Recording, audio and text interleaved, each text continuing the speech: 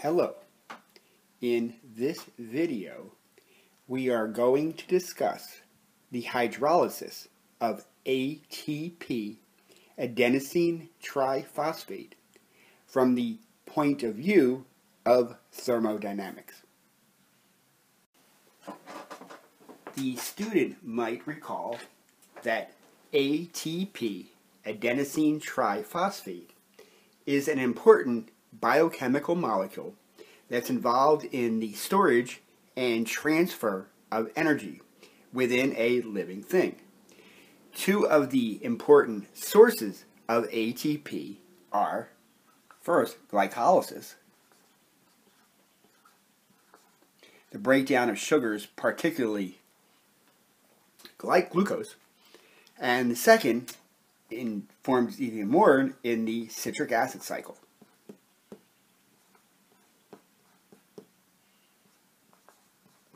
Which is often known as the Krebs cycle.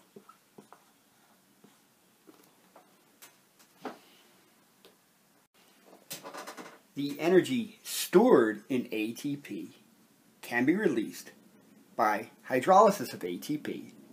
So this is the reaction of ATP with water, giving ADP, which is the adenosine diphosphate, so it only has two phosphate groups, plus 1 unit of inorganic phosphate. And the standard Gibbs free energy for this reaction has been determined to be minus 31 kilojoules per mole.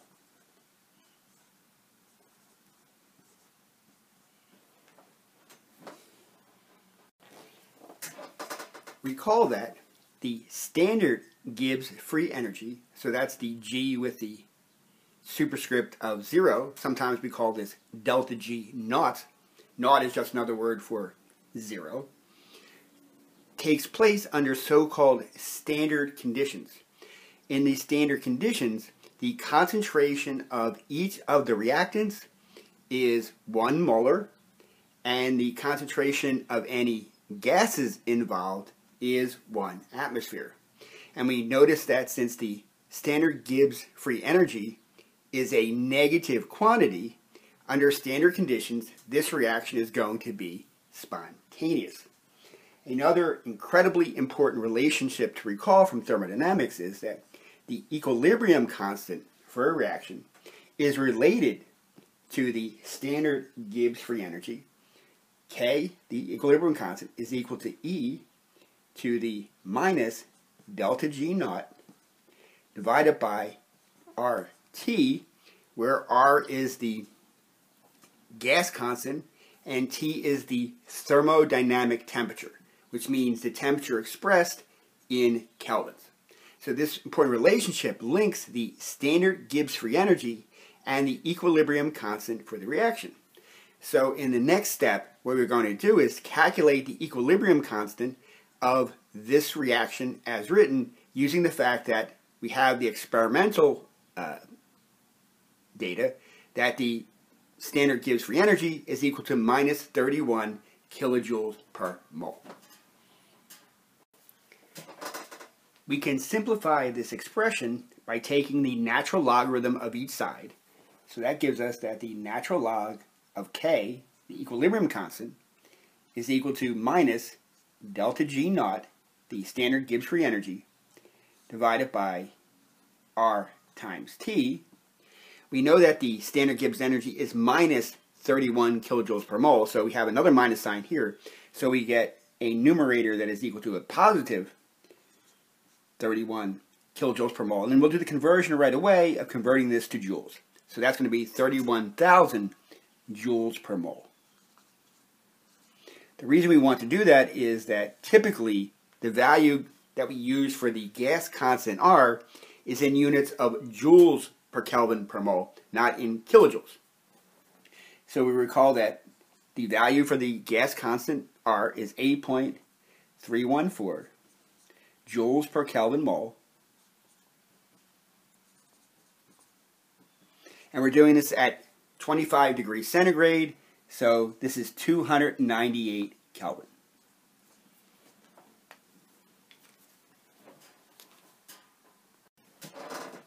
Proceeding further, we get that this is equal to positive 31,000 joules per mole divided by 24,776 joules per mole,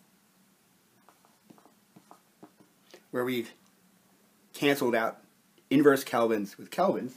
So I'll just show that we've done that there as a first step. And now we're going to see that we have joules per mole and joules per mole in numerator denominator.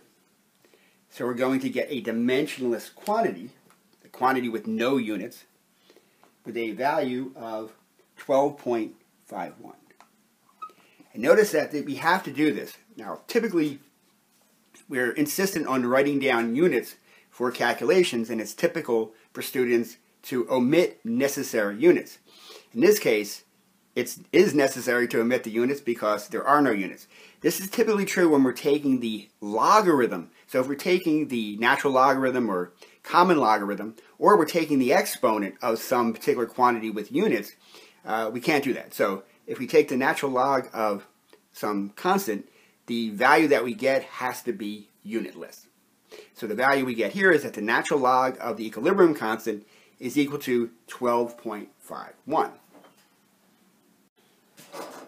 Continuing, we raise each side of this equation that the natural log of k is equal to 12.51, each as a power of e. So we get e to the natural log of k is equal to e to the 12.51. And here we're using the fact that e to the natural log of anything is just the anything. So the e and the natural log essentially cancel out, and we get that the equilibrium constant is equal to e to the 12.51, which solving gives us a value of 2.7 times 10 to the 5 power. And this is exactly what we'd expect with the proper sign. Since the value of the Gibbs free energy is a negative number, that means that it is favored. So therefore, we'd expect to get a predominance of products over reactants. And that's exactly what we do. Since the value is very large, we expect the equilibrium constant to be very large. If we were to get a Gibbs free energy that was equal to 0, we would expect to get an equilibrium constant that's equal to 1. And if we had a positive standard Gibbs free energy, we would expect to get an equilibrium constant that was much smaller than 1. So far, the signs check with what we'd expect from what we know about thermodynamics. Now for a small complication that reality throws at us. In the actual hydrolysis of ATP in real cells, there are other species that are important in the reaction. One of the most important of these is magnesium 2+ ion. If we take that into account, the situation in a real cell, including the ions involved such as magnesium 2+, it turns out that the equilibrium constant for the hydrolysis of ATP is really 1.0 times 10 to the 8. It's actually even larger in a real cell. So now in our next step, we are going to use the fact that the actual equilibrium constant is 1 times 10 to the 8 power and back calculate what the actual delta G naught for the complete ATP hydrolysis reaction must be. Now we're going to use the fact that delta G naught can be written in terms of minus R, the gas constant, times the temperature, times the natural log of the equilibrium constant. And this is the version of the relationship that is most useful in the current case because we're trying to figure out what delta G naught is equal to. So again, we know that the gas constant R is 8.314 joules per Kelvin per mole. We know that the temperature is 298 Kelvin. And we also know that the equilibrium constant is 10 to the 8th power. So we have the natural log of 10 to the 8th power. So if we now multiply this out, we get minus 24,776 joules per mole. And this is times. So we're using the fact that the natural log of 10 to the 8 is equal to 8 times the natural log of 10. So we have 8. And now the natural log of 10 is 2.303. And if we multiply this out, we get that the actual delta G naught, under the conditions in a real cell, is closer to minus 45.65 kilojoules per mole.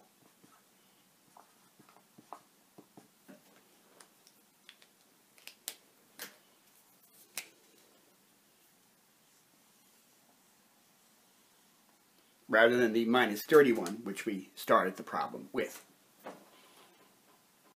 The fact that the equilibrium constant for the hydrolysis of ATP has a value of 10 to the 8th may seem to be of only academic interest, and it may not seem terribly relevant to the understanding of reactions in a biochemical system. And we'll see that that is not true.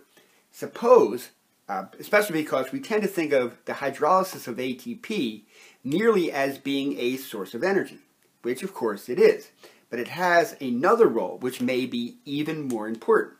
Suppose we have an incredibly important reaction that needs to take place in the cell where A is transformed into B. And B, for whatever reason, is a vital nutrient or chemical in the system that needs to be made. Now we know that there's an equilibrium constant for this reaction, which is going to be the concentration of B divided by the concentration of A. We also realize that as important as enzymes are, enzymes speed up our approach to equilibrium, but they do not change the point of equilibrium. The only thing which we might know about as a way to shift the equilibrium is by changing the concentrations of A and B. So this is what we call the law of mass action. So if I want to get, I can't really change the proportions of A and B, so depending upon how much A I have, I'm going to get a certain amount of B, and there's very little I can do about it because the equilibrium constant is fixed for the reaction. Now suppose, just to pick a number, suppose that the equilibrium constant for this vital reaction, a reaction we definitely need B, is a very, very small number. Suppose it's 10 to the minus 3 power.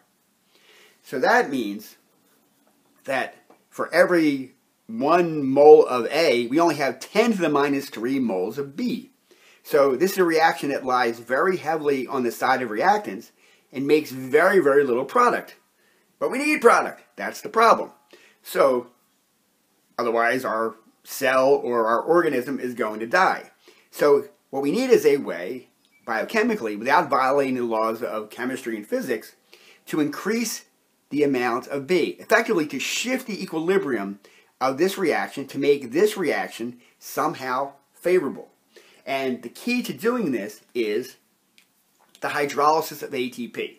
So instead of this reaction of A going to B occurring just by itself, it's going to be coupled to the hydrolysis of ATP. So we have ATP plus H2O leading to ATP plus phosphate. So now these two reactions are coupled. We know that the equilibrium constant for the first reaction is 10 to the minus 3, which is a terrible value. It's very small. But we know that the equilibrium constant for the hydrolysis of ATP is very large. It is equal to 10 to the 8th power. Now, when we have coupled reactions, the overall equilibrium constant, put this overall just to show what we mean here, is equal to the product of the equilibrium constants. So that means that to get the overall reaction, we multiply the equilibrium constant for